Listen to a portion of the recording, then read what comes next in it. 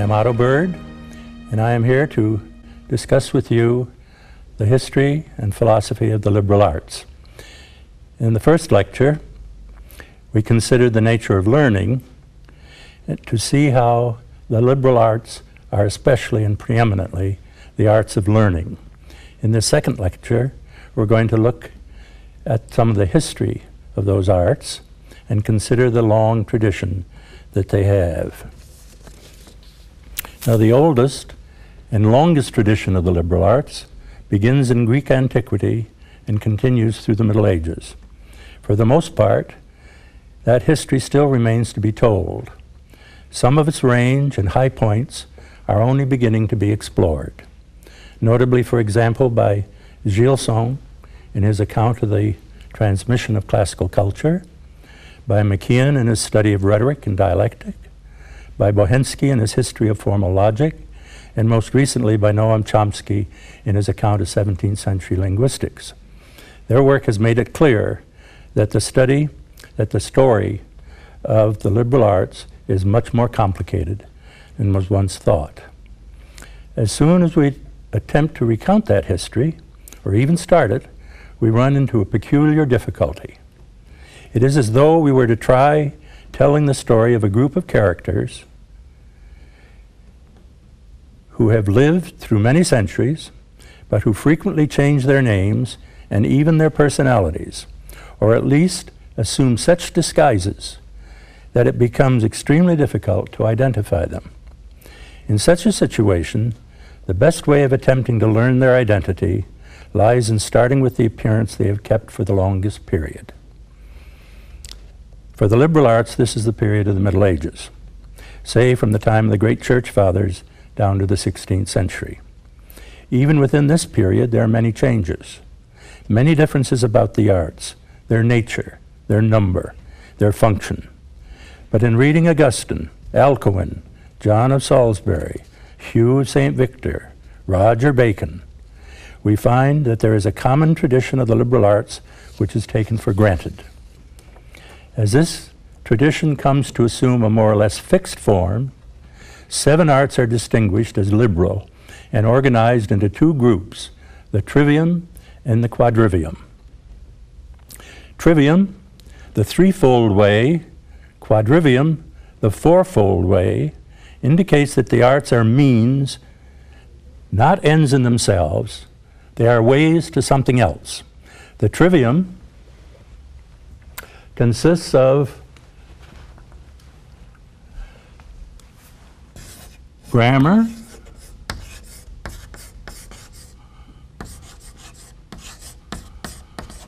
logic, rhetoric,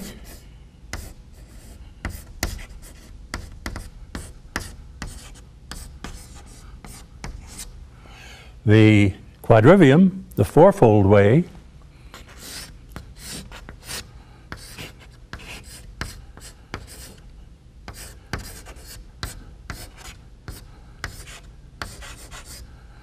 consists of arithmetic,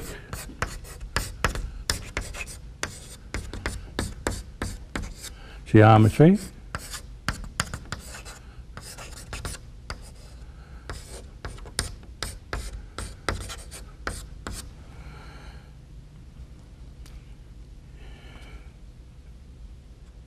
music, but as we'll see, this is a special meaning. It's not the music, the instrumental or song music that we're used to. It's a mathematical study. And astronomy.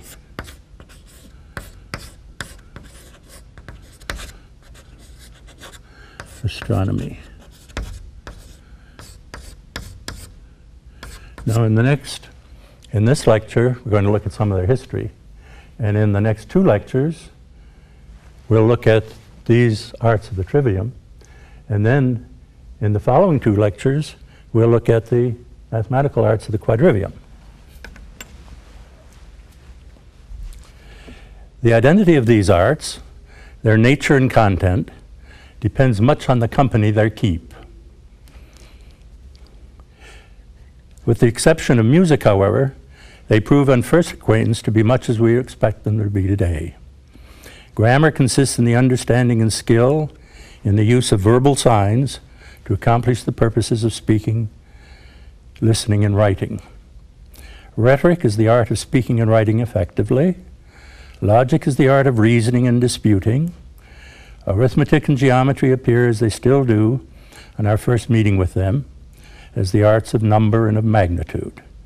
Music, however, is scarcely recognizable, which is why we'd better keep its name in quotation marks. It is predominantly mathematical and consists for the most part in the study of proportions of numbers and their properties. Astronomy is likewise predominantly mathematical and is associated with the stars through the study of the geometrical motions that they exemplify. Even in so brief and intentionally neutral a description, I've made assumptions about the liberal arts which would not always be accepted, even during the Middle Ages. However, although there may be disagreement about the individual arts and even their number, the division of the liberal arts into these two groups is undisputed. The basis of the distinction lies in the difference between linguistic and mathematical arts. The trivium, it might be said, consists of the merely verbal arts.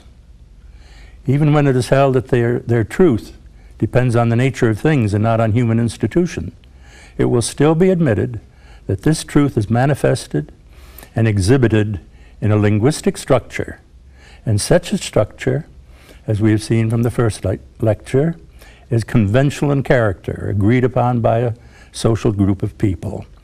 The quadrivium, on the other hand, is felt to be somehow more natural and less conventional than trivium, and its truths to be rooted in the nature of things.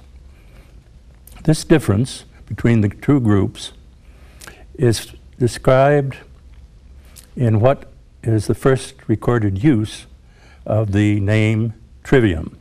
It occurs, fittingly enough, in a series of notes that some 8th or 9th century scholar made of the Ars Poetica of Horace.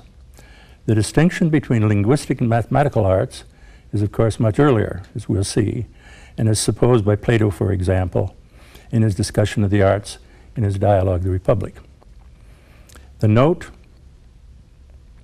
that the note to the poem of Horace is offered as an explanation of Horace's declared intention to teach the function and duty of writing and what trains and forms the poet. Those are Horace's words. Quid allat formetque poetam, what trains and forms the poet. According to this commentator, the difference between training and forming, between allat and formet, corresponds to the difference between the trivium and the quadrivium. The poet is trained in language and all the arts necessary for their use, but he is formed by information about human actions, which belongs generally to the realm of ethics and natural things, the latter of which is the concern of the quadrivium. Hence, training precedes forming. That puts the trivium before the mathematical arts of the quadrivium. The commentator goes on to say that one can come to the knowledge of the quadrivium only through the trivium. There's still some recognition of this fact. The greatest effort in recent times is to develop an artificial language for mathematics and for logic. But it's been found that you can't begin to construct such an artificial language unless you have a natural language with which to speak in the first place. Well, that's the point this 8th or 9th century commentator was making when he said that the trivium is needed as a training before you could go on to the formative arts of the mathematics and the scientists. The difference between this two groups of arts is so great that different names should be used for them. Thus Cassiodorus, writing in the 6th century, holds that we should call the mathematical studies disciplines rather than arts, since discipline is concerned with those things that cannot be otherwise than they are, whereas an art is a faculty of dealing with contingent things which can be otherwise. This supposes, for example, that astronomy, say, deals with the actions of the planets, which are as they are, to such an extent that we can forecast their future appearance, forecast the eclipses of the sun and moon, for instance, centuries in advance.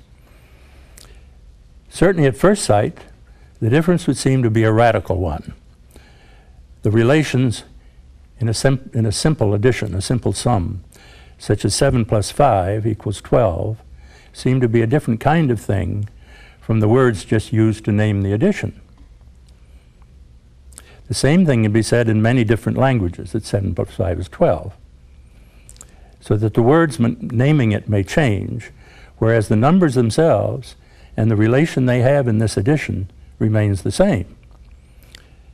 Some, as we shall see later, would deny such a distinction and conceive mathematics as only another kind of language. Yet common experience would seem to accept it readily enough, this difference. Finding a number in things, say the number of petals in a flower, seems more natural than the name we give to the fact, the name we give to the flower, the name we give to the petals. It's a property of the flower, rather than an imposition of man's linguistic ability. The number belongs to the nature of the case in a way that the name for the number does not. The name for the number can be given in different languages. In the case of the same flower, it has the same number of petals.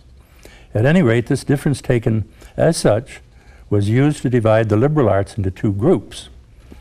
The difference may generate a tension and develop into an outright fight. It might even be considered the classical locus of the present strife between the humanities and the sciences. This distinction within the arts, whereby the trivium can serve as a means to the quadrivium, images the greater distinction between the arts as means and the way and the end they serve. Aristippus, a Greek sophist who lived from about 435 to 350 BC, is reported to have likened the arts in relation to philosophy as handmaids to Penelope. Now, Penelope, you remember, is the wife of Odysseus, who waited at home 20 years while Odysseus was returning from the wars. Now, if a program of arts was already established by this time, it would support the contention of some historians that the liberal arts owe their inception to the work of the sophists. Nor is this unlikely, since the sophists, in offering to teach wisdom, could be expected to formulate a program of studies leading to it. However, as we know from Plato's battle with the sophists over the nature of wisdom, the love of wisdom, which is philosophy, may arouse conflicting views. Before an issue of such scope, it may be asked whether the liberal arts remain unaffected, if it is their function to prepare for knowledge and philosophy, and there are differences about the best knowledge, the best philosophy. On this issue, whether the arts are affected or not, there is a strong reply in the negative. It is given by Cicero, who figures largely in any story of the liberal arts, both because of his own contributions to them in his study of eloquence and because of his decisive influence on the fathers of the Church, most responsible for the elaboration of the arts program in the Middle Ages. Now, Cicero, the great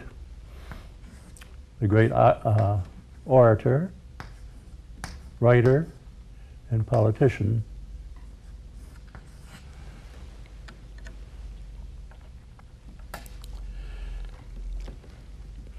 seeks an explanation of the bad times into which eloquence, learning, and statesmanship had fallen in his day.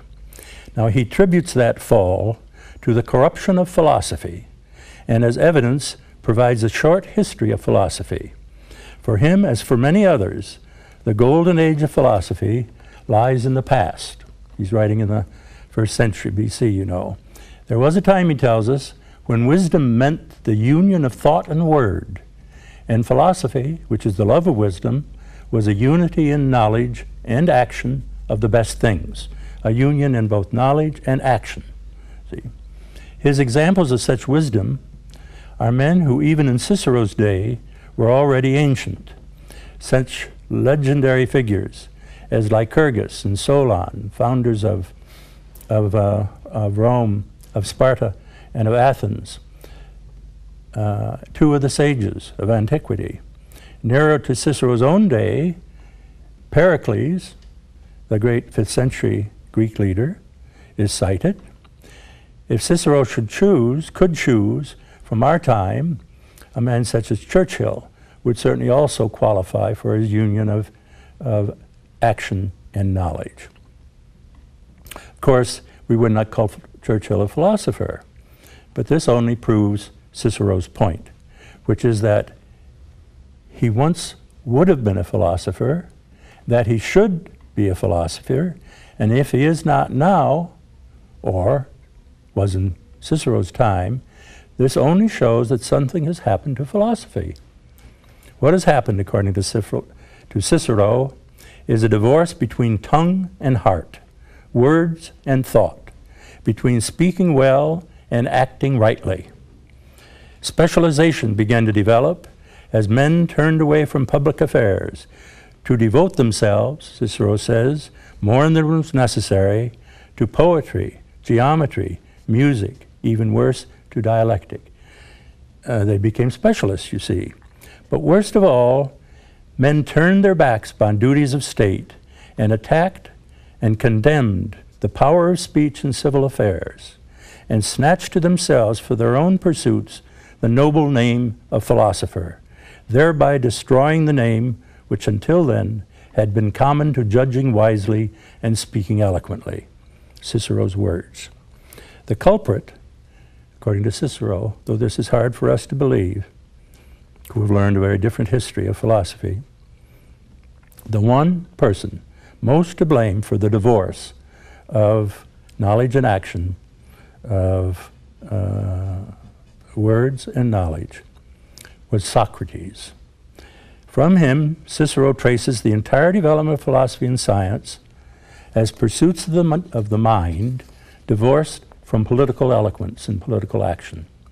Scientific specialization and neglect of politics go hand in hand for Cicero, and in condemning both, Cicero sounds like some contemporary politicians and educators, but he condemns them in the name of philosophy as well as of politics, condemning the separation of these two, of thought and action. Cicero obviously has one definite purpose for the arts, and indeed for all knowledge, that of serving the political wisdom of the statesman. It is equally clear that one of the liberal arts becomes predominant over the others, as serving to order the rest to their end and enabling them to achieve it. Cicero himself represents that art at its highest. It's the art of rhetoric or eloquence.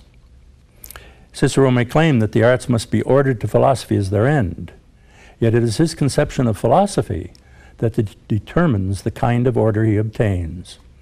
He even admits explicitly that he is interested not in the philosophy that is truest, but in that which best accords with the function of the orator and statesman. Needless to say, this is not the only possible conception of philosophy. Another view of philosophy and knowledge, one, for example, that aims at truth about reality rather than political action, would tell a very different story about the development of the arts. The objects of Cicero's criticism have a strong case to be made on their side. Yet Cicero's history still provides a type for any history of the liberal arts. It shows, first, that the liberal arts can be conceived as a means to an end.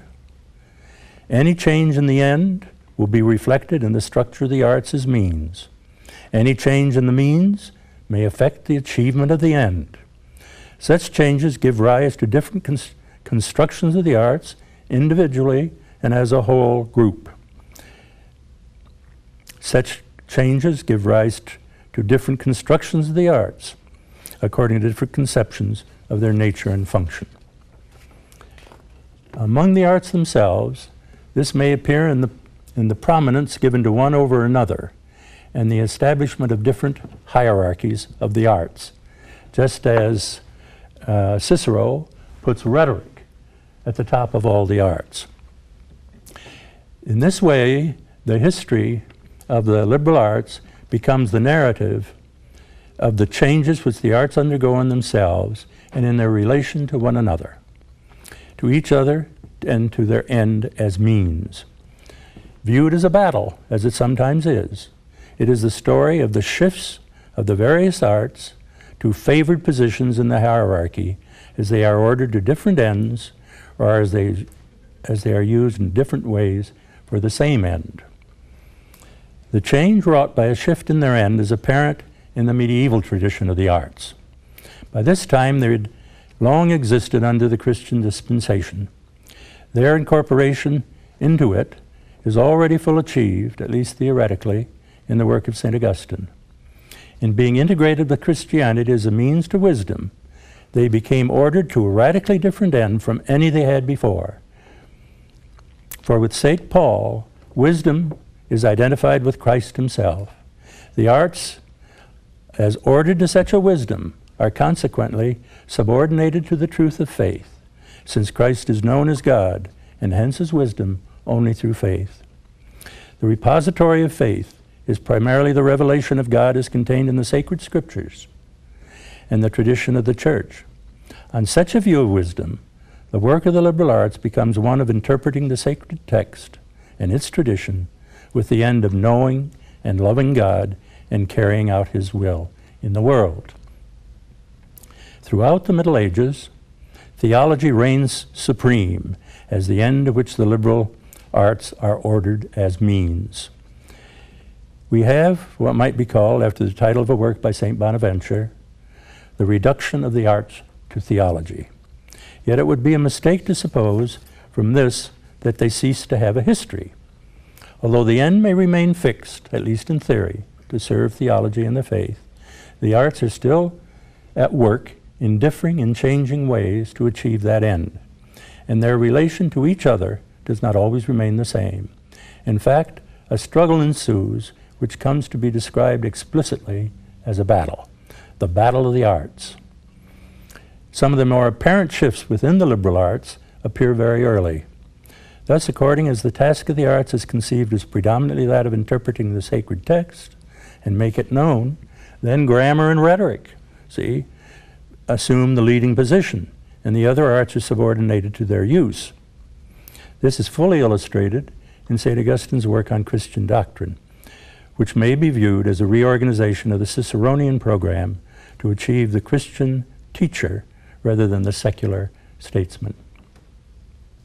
However, the truths of faith may also be taken as an object of rational analysis and of a dialectical movement to bring about the ascent of the mind to God.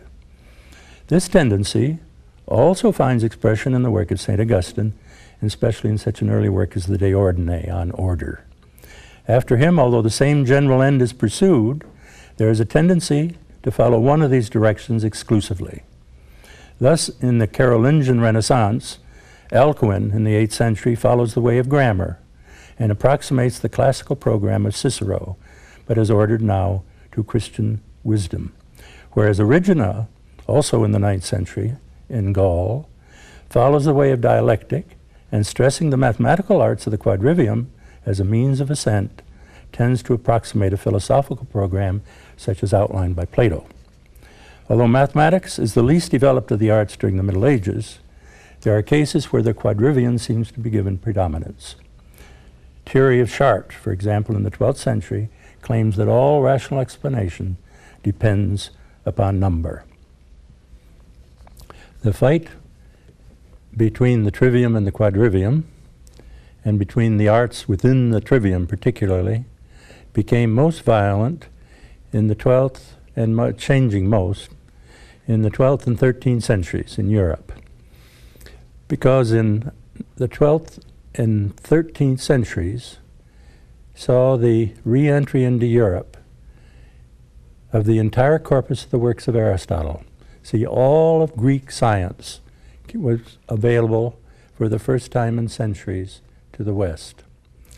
This rediscovery of Greek science and philosophy, extending to every aspect of human natural realms, exhibited a fully constituted natural wisdom. At a time it appeared to some that this natural wisdom could only be a rival to the Christian wisdom that had been reigning supreme for centuries. To others it appeared as something that could and should be incorporated within the faith and theology. At any rate, there was all the appearance of a tension and a strife between science and religion. From another point of view, however, the strife is another aspect of the battle of the liberal arts, and it is described as such in a French poem of the 13th century entitled, in French, The Battle of the Arts, the Battle of the Seven Arts. Although all seven arts are engaged, the battle is primarily between logic and grammar, each with its own army.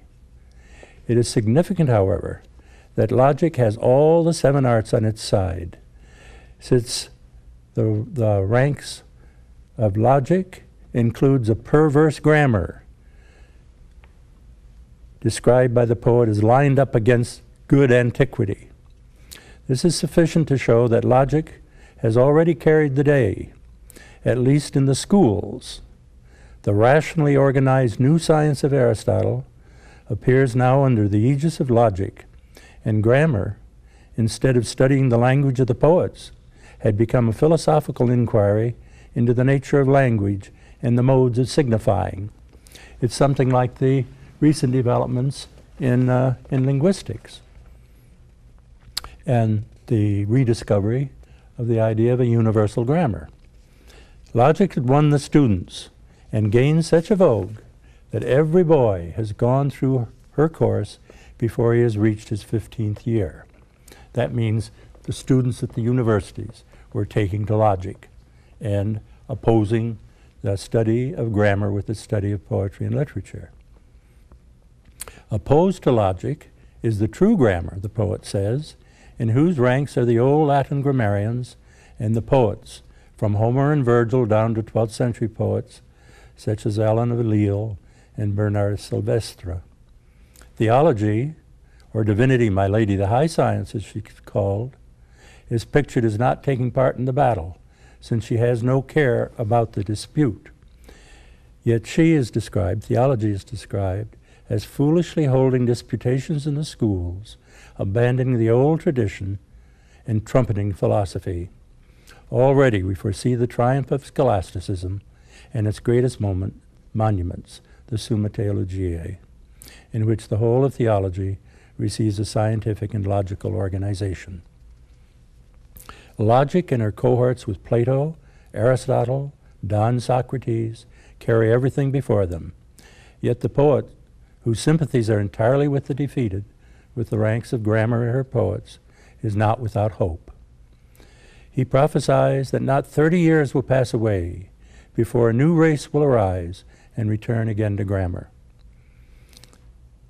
as it was when he was born, says the poet. He was not such a bad prophet, that poet, since the generation he awaited was to be more not 30, but some 70 years later, when in the class of a modest grammarian of Carpentras in southern France, a small 9-year-old boy named Petrarch would hear for the first time the music of Cicero. So if grammar was defeated, its day is not to die, but only to retire, to gather up her forces, to do battle again, and this time to triumph under the Ciceronianism and Augustinianism of Petrarch and the Renaissance. The Renaissance of the 15th and 16th centuries is certainly much too complicated to be summed up in a few sentences. And yet there is much to be said for the poet's prophecy that it was to be a triumph of grammar, at least if viewed as a part of the history of the liberal arts. On its literary side, in the Renaissance, we find an intense cultivation of the classical languages and a truly tremendous work of editing and commenting on texts, the texts of antiquity, classical antiquity, all of which belong primarily to the work of grammar. Great erudition is accumulated and expended for the most part on the elucidation of a text. Although Cicero is hailed as its master and theorist, it is quite un-Ciceronian in its predominantly literary and scholarly character, since for all his literary turn and delight in verbal beauty, Cicero never forgets the problem of state, the work of the statesman. The literary humanists of the Renaissance, were not statesmen. The poet also foresaw, in his Battle of the Seven Arts, that he, and the side he represented in the arts, was profoundly and violently opposed to logic. The scholastic achievement, one of the greatest in the whole history of logic, is dismissed as useless, and logic becomes a matter of no importance and no concern to grammar and her cohorts. Bohensky, in telling the history of formal logic, finds that the Renaissance is a dark age for logic, and some of its greatest lights knew less logic than boys at the age of 15 did in the Middle Ages. However, this predominantly literary side of the Renaissance, which is anti-logical, is also anti-scientific. There is also a scientific side in the Renaissance, and viewed from this aspect, it gives a new prominence to the arts of the quadrivium. See, since modern science arises in the Renaissance. And with the rise of modern science, we also see that the quadrivium, the mathematical arts of the quadrivium, appear again and come, in fact, to prominence. The triumph of the mathematical arts appears most manifestly, of course, in the conquest of science and the industrialization of the world that has happened since the 17th century. It might even be claimed that the atom bomb is the latest achievement of the quadrivium. It seems strange to speak of science and the atom bomb as works of liberal art. It's not at all unusual to oppose the sciences to the liberal arts, and educators often talk of the need of making the sciences more liberal. If the liberal arts are present, they must be well disguised, and so they are. As we come into the times called modern, the arts frequently go unrecognized. This is particularly true of science with its strongly technological side. Technology as engineering is primarily a mechanical, not a liberal art, and yet the technology is possible only because of the knowledge upon which it rests, and this is especially in mathematics and physics, and these are works of liberal art. Yet if we look back to the founders of modern science, we find that they constantly considered science a work of liberal art. Perhaps they did so because they were more conscious than we are of the tradition of the liberal arts. In a justly famous passage in Il Saggiatore, the wise man, Galileo writes, "Science is written in that great book which is always open before our eyes. I mean the universe. But it cannot be understood if one does not understand the language and know the characters in which it is written. It is written in the language of mathematics. Its characters are triangles, circles, and other geometrical figures." Remember that at the time of Galileo, geometry was the supreme mathematical science. We'll see more about that a little later on. Without knowledge of these mathematical arts, we cannot understand the speech of nature and can but wander vainly through an obscure labyrinth. In this passage, Galileo is giving expression to what was common doctrine among Renaissance scientists and artists too. We need only recall Leonardo da Vinci, Piero della Francesca, and Dürer, Albrecht Dürer. The passage could still be used as a description of contemporary science, although few scientists would think of doing so. Yet, the comparison it employs possesses the advantage of making clear the function of liberal art in science, since to compare science to reading a book expounds it in the more familiar terms of the linguistic arts. Galileo is saying, in effect, nature has a story to tell, and once we know the story, we have a scientific understanding of nature. But we cannot read or even hear the story until we know the language in which it is written. In other words, we need a symbolic discipline which will provide us with the facility to grasp and interpret the signs and symbols with which the story is told. As a symbolic discipline used for the purpose of knowledge, it is a liberal art that is needed. Distinction between the book, or rather its story, and the language in which it is written corresponds to the difference between science and liberal art. Or still more generally, to the difference between the end and the means for achieving it, which are the liberal arts. Galileo identifies the language of nature with mathematics, in particular with geometry. Modern physics would substitute the calculus and differential equations and higher geometries for the old geometry, and this substitution affords an indication of a shift among the arts of the quadrivium, in which geometry has yielded its place of supremacy to another. Of more immediate interest, however, is the question of the relation between mathematics and the natural world.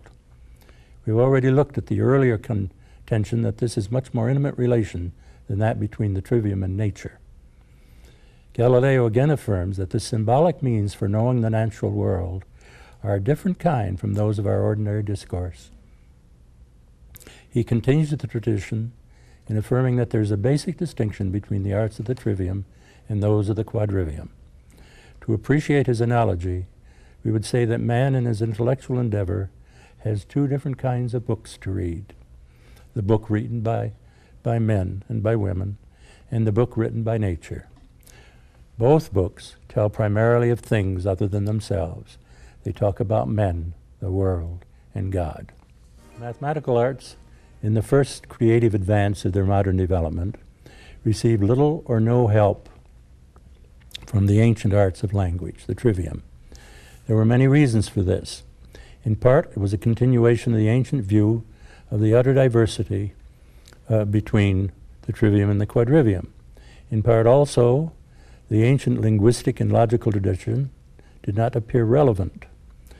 Much of it was not generally known, and what passed for it was so degraded that a man like Descartes, a very great philosopher and scientist, could dismiss the past logic and linguistic arts as useless for the purpose of the sciences.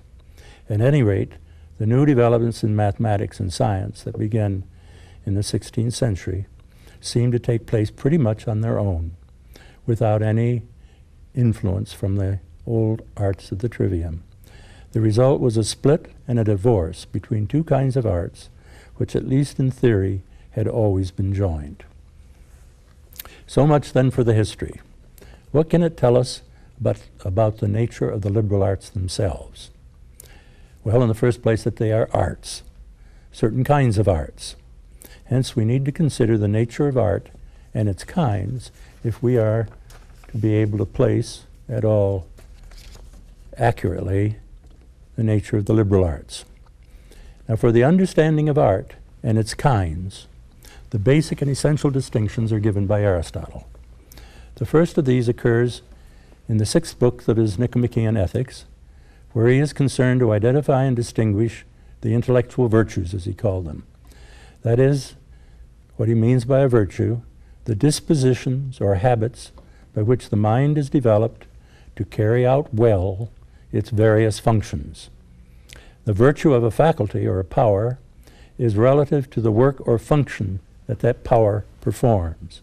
Aristotle accordingly distinguishes 3 activities of intellect, each of which performs a different function.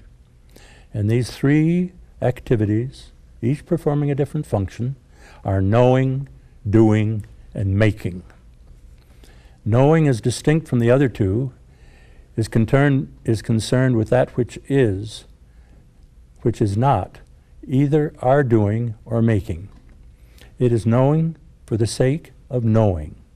The qualities of habits that enable this activity to be good and excellent are the speculative virtues of understanding or insight. Now, there are three of them. Understanding or insight. Aristotle's Greek is nous, N-O-U-S. Speculative or philosophical wisdom, Sophia, and scientific knowledge, episteme, which are where epistemology comes. Although knowledge is episteme in Aristotle's sense, is not to be equated with our empirical science. Episteme for Aristotle, his science, is more relative to our concern than the other two virtues here, and he defines it as an apodictic habit. Apodictic habit. That is, the ability to demonstrate a conclusion from prior or better known principles. Principles which Aristotle would claim must be certain and necessary. So you see, what he's calling science, episteme, is essentially rational demonstration. Doing, praxis in the Greek, making, poiesis, from which our word poetry comes, both differ from speculative or theoretical knowing in that they both aim at something more than the knowing itself that is involved. Making is concerned with the thing to be made. Doing is concerned with the action to be done. Praxis, doing, is the realm of moral and political action, of human behavior, which may be good or evil. Its specific virtue is prudence, which is defined as a practical habit with true reason concerning the goods and evils of human beings. Praxis, doing, with its virtue of prudence, or phronesis. Now, poiesis, see, making, from which our word poetry comes, is the activity of making something, or producing or performing it. It aims at something more than either the knowing or the action that is involved with it. Its specific virtue is art, techne in Aristotle's Greek, from which our word technology is derived. It is defined, poiesis, is defined as a productive habit. Now, productive here is a translation of poetike, see, it's a making habit, a productive habit with true reason. And about it, Aristotle notes, all art is concerned with coming into being, that is, with contriving and considering how something may come into being, which is capable of either being or not being, and whose origin is in the maker, not in the thing made. For art is concerned neither with things that are, or come into being by necessity, nor with things that do so in accordance with nature, since these have their origin in themselves. Still talking about art, you see Aristotle's notion of art as making. Before considering more closely this definition, see, remember what it was of art, a productive habit with true reason. Now, we ought to note and emphasize how broad this notion of art is, and yet also how distinct. First, art is a disposition or quality of the mind, the excellence of the intellectual activity of making. It is distinct and different from science and prudence, which are the virtues of knowing and doing, respectively. In that, apart from the exercise of the art, the work would not exist at all. Its end, in the work it aims to produce, is external to the activity in the art. Whether it is a heart, or whether it is a house, a hat, a pot, a chair, a lyric, a symphony, a tragic drama, a dance, an automobile, an airplane, a satellite, a computer, whatever it is, as long as it is a man-made object existing external to the maker. Turning back then to our definition, we can note where clarification is called for.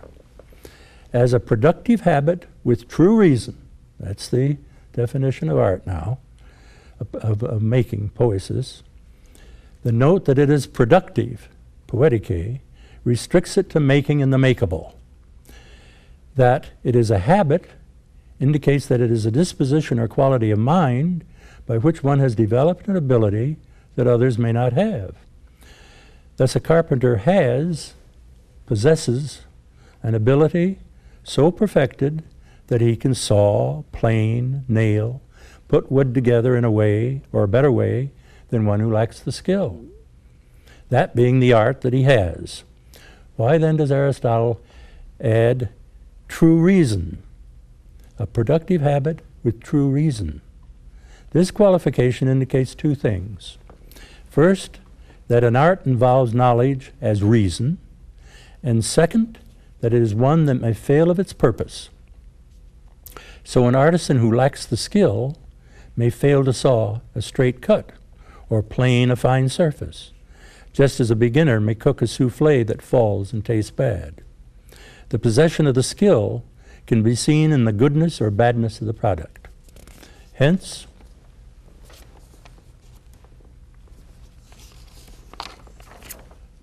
the adage that art does not fail, it's the failure that lies in the maker who fails to possess it. See, the art itself can't fail, Aristotle says.